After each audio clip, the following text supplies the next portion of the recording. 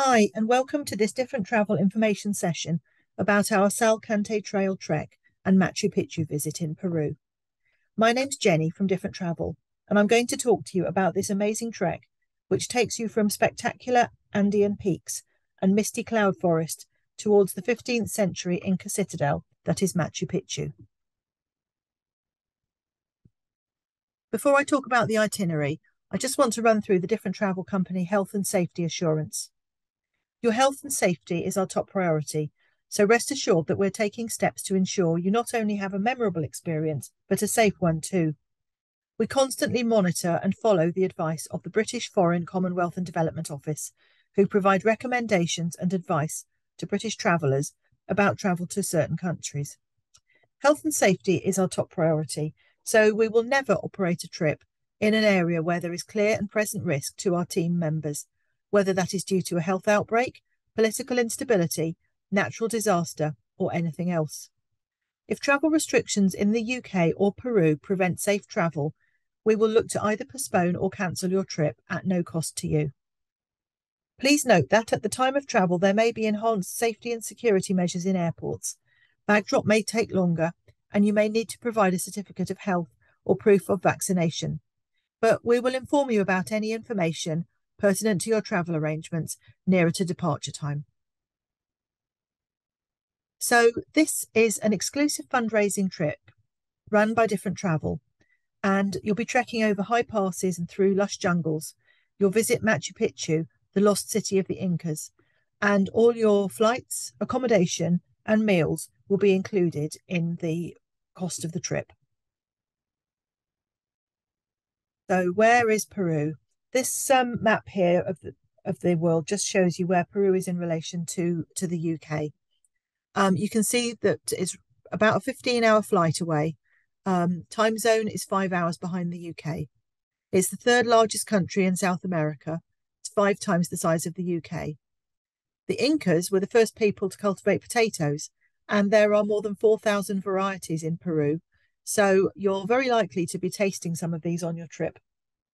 And also, another fact that you may not know, 3/4 of the world's alpacas live in Peru. You're definitely going to come across some of those on your trip. So I'm going to run through the itinerary day by day, and then after that, I'll go on to some finer detail about things like luggage, accommodation, toilets, and things like that, that I know everybody will be wanting to find out about. On the first day of this trip, you'll be flying from London to Lima. It's about a 15-hour flight, possibly a little bit more. It depends on the actual airlines and the schedules. And once you land in Lima, you'll be transferred to a hotel where you'll have dinner and stay overnight. We get up quite early on the second day and go straight back to the airport because we're flying to Cusco. It's a short flight and it takes us up to the UNESCO World Heritage City of Cusco, which is situated at 3,400 meters above sea level. Once we've arrived, we'll transfer to our hotel.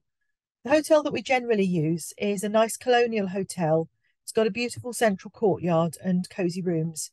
And after lunch, we will have a gentle acclimatization walk around the San Blas neighborhood, which is one of the city's most picturesque districts and was originally the dwelling of the Inca nobles. We'll have lunch and dinner today and we'll stay overnight in Cusco for a following day. On day 3, after breakfast, we start our important acclimatization trek from Cusco up to the ancient ruins of Tambo Mache. We'll continue past some more ancient Inca sites as we walk downhill to Sacsayhuaman, and that's where you'll see amazing views over Cusco, like the view in this slide here. And then we'll return back to the city for an overnight stay. Now, the reason why we have these 2 days in Cusco is to help you acclimatize to the altitude. It's 3,400 meters above sea level. It's pretty high, and you'll definitely notice the difference in the air coming from Lima and landing in Cusco.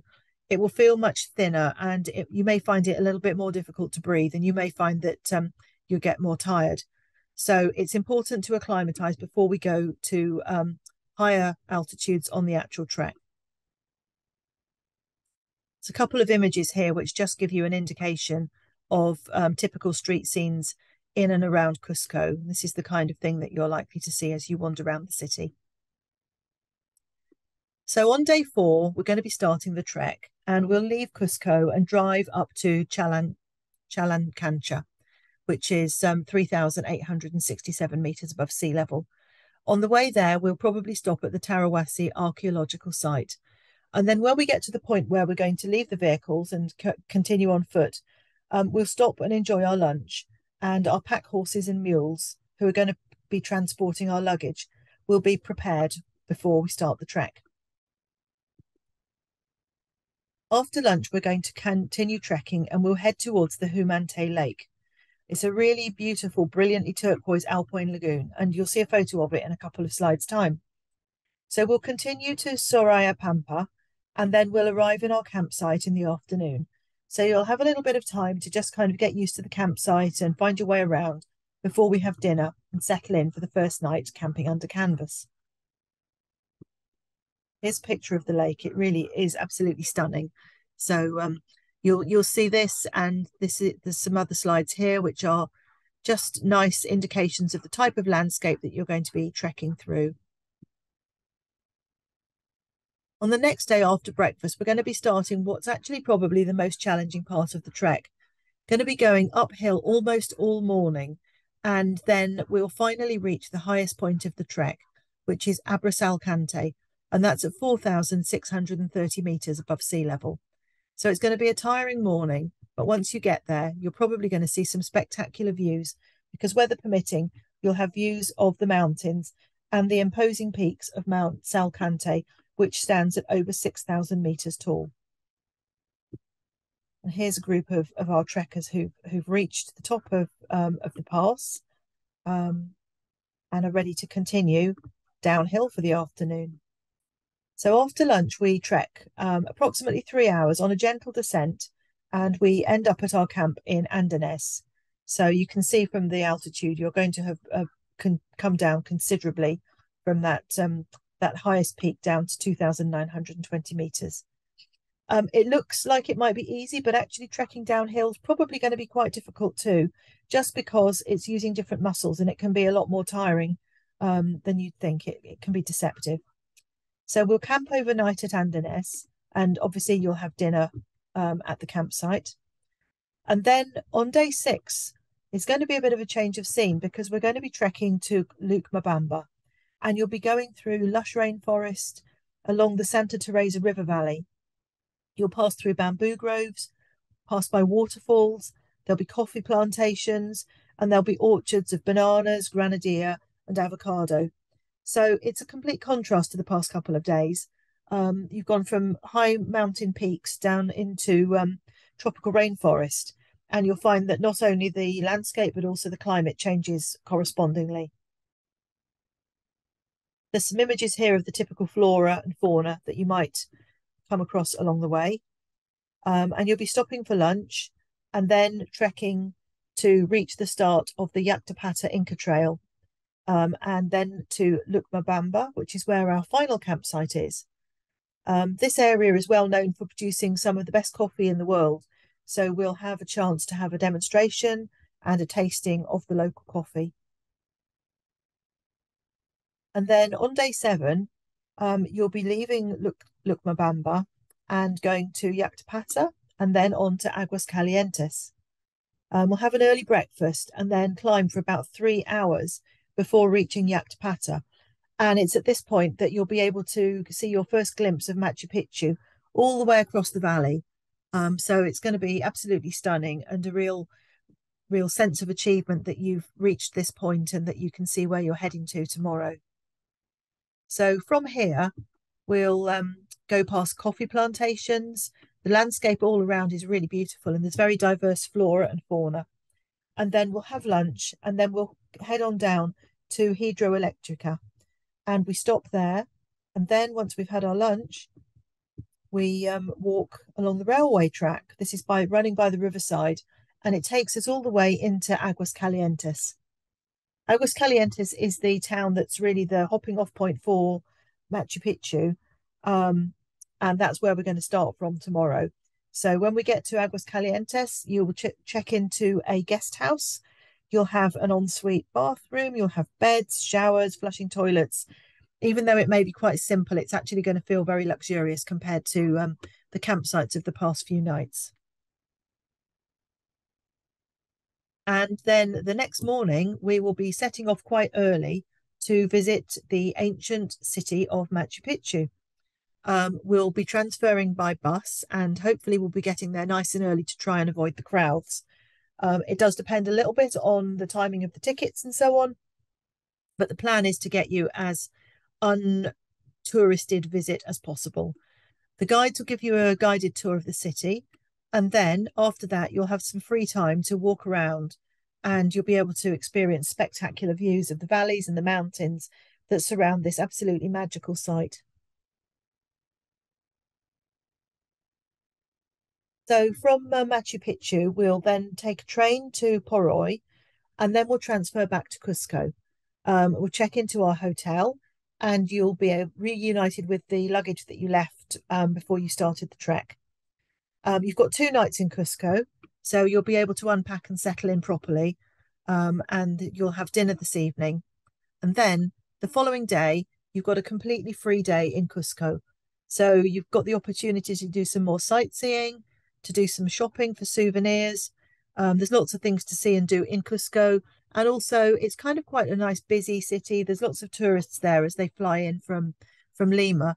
So it's actually quite westernized with cafes and pizzerias, and it'll be quite different to what you've had for the past few days on the trek.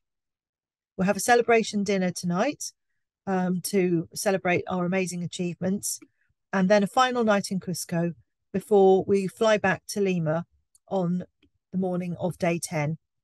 Now, hopefully, as long as the flight schedules work out in our favour, you'll be able to have some time in Lima to have a bit of a look around the capital city of Peru before getting a flight back to London. It's quite likely that the flight back to London will be an overnight one and that you'll land the following day. So, where do we stay? Well, you've got 9 nights of accommodation on this trip, and that's split into 6 nights in hotels and guest houses and 3 nights camping.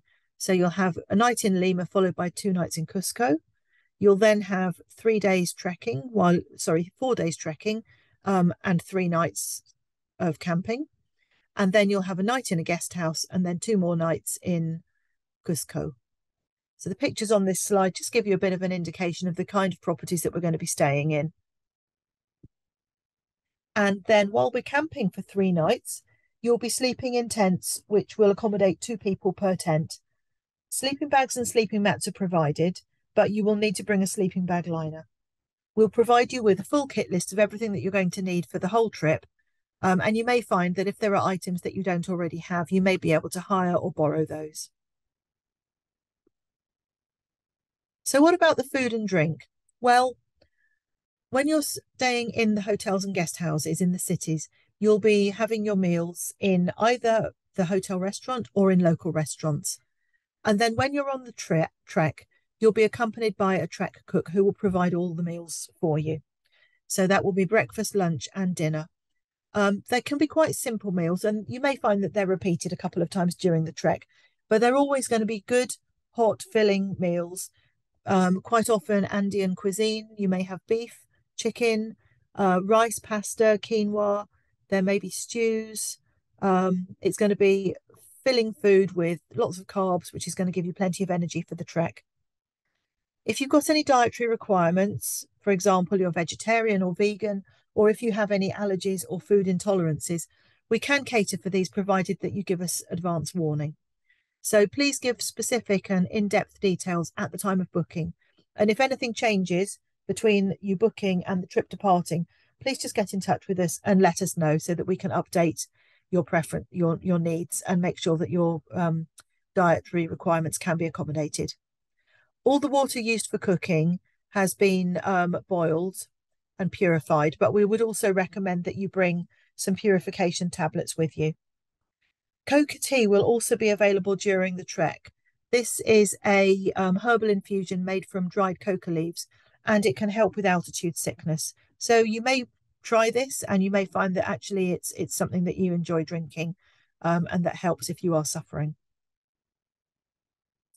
So there's just a lovely image here showing a typical, maybe it's lunch or breakfast, just al fresco with the mountain backdrop. It really looks absolutely stunning.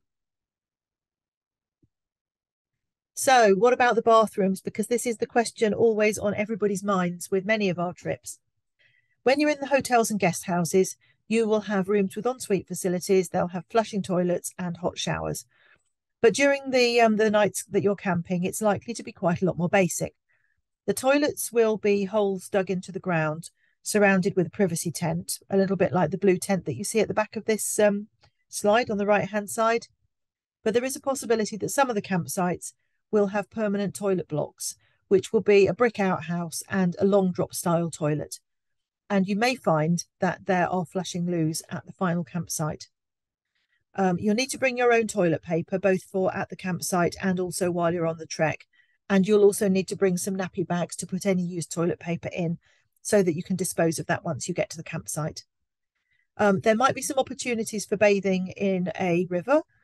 So it might be a good idea to bring some biodegradable toiletries and also a small trek towel. And then the day before you visit Machu Picchu, you'll be staying in a guest house with ensuite facilities. So you will be able to have a nice shower after your 3 nights of camping. Please note that the facilities may vary depending on the specific campsite that you'll be staying in. I think the best rule of thumb is be prepared for toilet tents, but if you get anything fancier, that's a bonus. During the trek, you're going to separate your luggage into 2 sections. Your main luggage, with probably your non-trek clothes, will be left at the hotel in Cusco, where it will be safely stored until you return. And then during the trek, you'll need to have a small trek bag, which will be carried by the horse or mule. And that's what's going to contain the things that you need for the actual trek. You'll need to make sure it's in a waterproof kit bag. And there is a maximum weight limit for this, which is 8 kilograms per person, including the sleeping bag. That's going to need to contain things like spare clothes, any toiletries or wet wipes or things that you need for the actual trek, and then possibly things like a jacket for the evening and so on. During the daytime, you'll be carrying a day pack, which ought to be about 25 to 35 litres. And this will contain your water. If you have a camera, you'll want to take that with you, obviously. Sunscreen, waterproof jacket, things like that. And your day pack should be one that's got a chest strap and a hip strap, because this is a lot easier for you to carry. It's much more comfortable as the weight is distributed much more evenly through your body. So anything that you don't need for the trek, you can leave at the hotel in Cusco. The climate and weather conditions can vary quite a lot. Daytime temperatures range from 15 centigrade to 25 centigrade, roughly. And when the sun's out, the sunlight is very strong. So it's important that you have a good high factor sunscreen. In the nighttime, it can get as low as -15. So it's important to pack layers to keep warm, both when you're in your sleeping bag in the tent and also around the camp. As a general rule, a t-shirt or a shirt and lightweight trekking trousers are suitable for during the day, with waterproofs and warm layers in your day pack as the weather conditions can change. And then for night times, you'll need some extra layers and a warm fleece or a down jacket with windproof qualities. There is likely to be rain, so waterproofs are essential. And you'll definitely notice a difference between the temperature in Lima and Cusco because of the altitude difference. So talking about altitude, there's a little bit of information here about the different altitudes you're going to be reaching. The maximum altitude on the trip is 4,630 meters. And you'll be starting off at sea level in Lima, going to Cusco, which is 3,400 meters. And then the first camp will be a little bit higher than Cusco, and the high point of the camp, of the actual trek, is 4,630. But from there, you descend quite rapidly, and you'll go down to Aguascalientes and Machu Picchu at 2,040 meters above sea level. You can't train for altitude, but you can train for your fitness.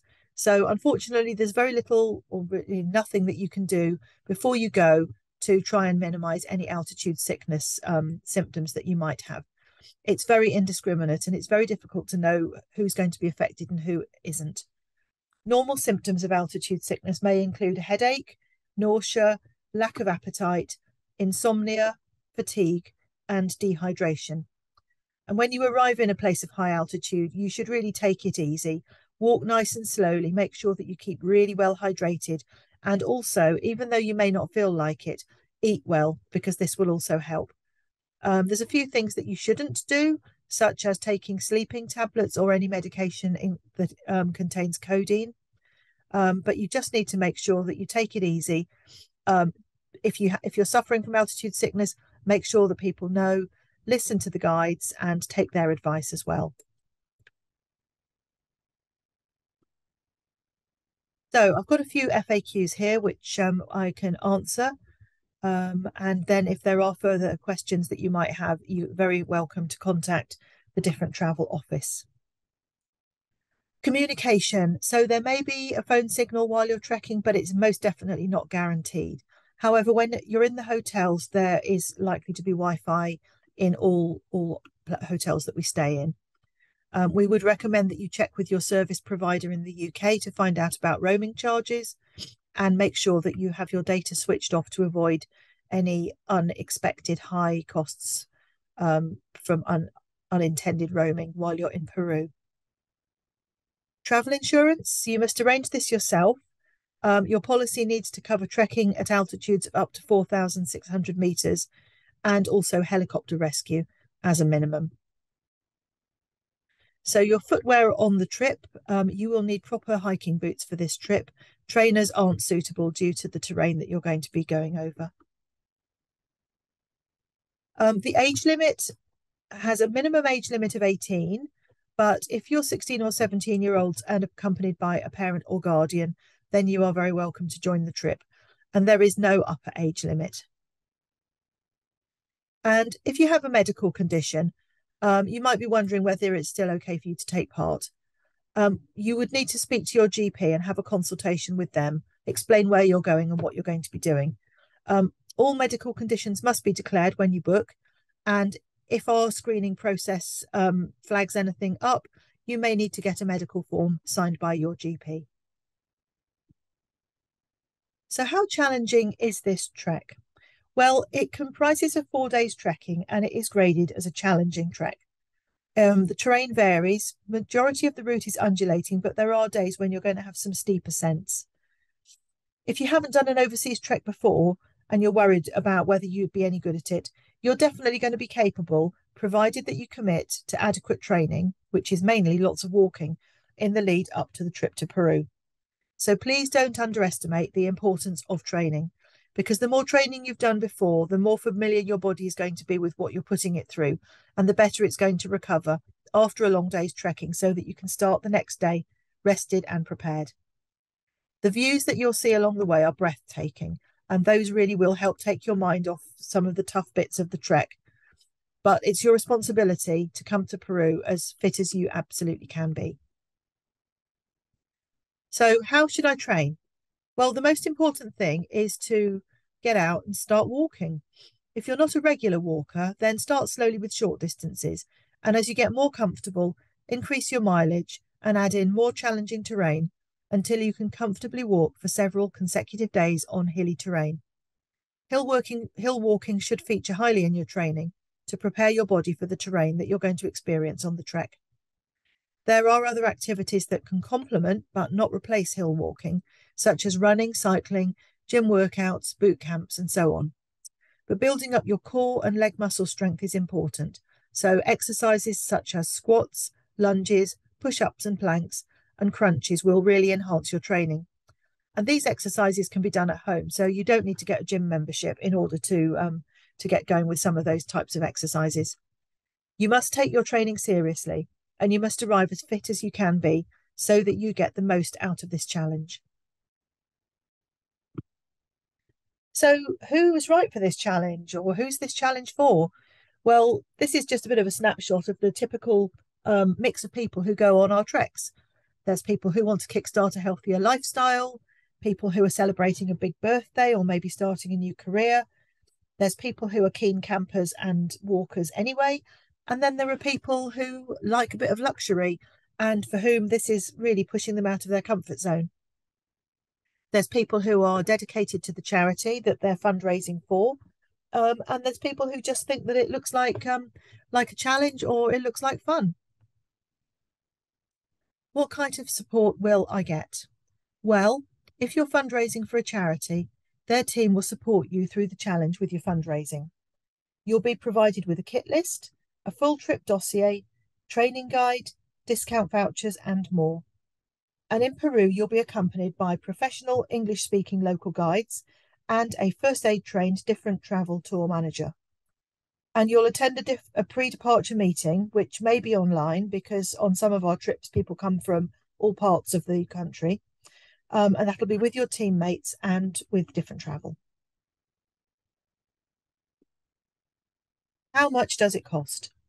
Well, the trip cost varies according to departure, so please visit our website for details. A registration fee is payable at the time of booking, and you then choose one of the following options. You can go self-funded, where you pay your own tour costs balance, and you're welcome to fundraise separately for any charity of your choice, but this is not mandatory. Any fundraising undertaken may not be used for your trip costs. They need to be kept separate. You can take the sponsorship route, where you fully fundraise for your chosen charity, and this includes your tour cost balance and a donation to the charity.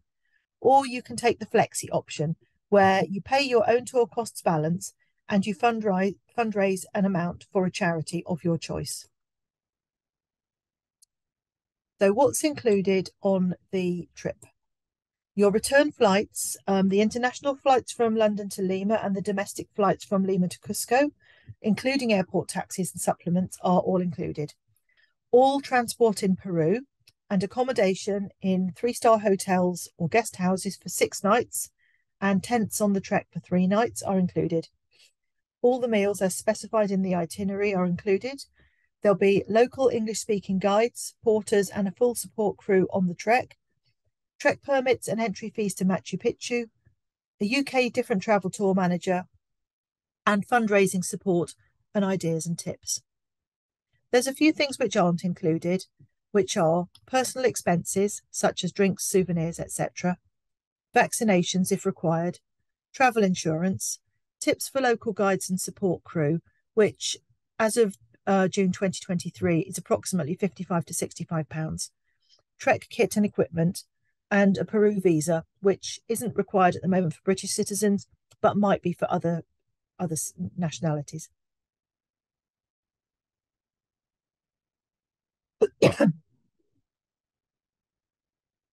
So if all this sounds like it's something that you would love to do, then you'll be wondering, how do I book? Please visit our website, www.different-travel.com/all-trips and search for Machu Picchu. And if you've got any questions that haven't been answered, then you could always email or call us. Excuse me. You can phone us on 02381 449 447, or you can send an email to info@different-travel.com, and my colleagues will be really pleased to answer any questions that you have. Hope you've enjoyed listening to and seeing this presentation about Machu Picchu, and thank you for watching.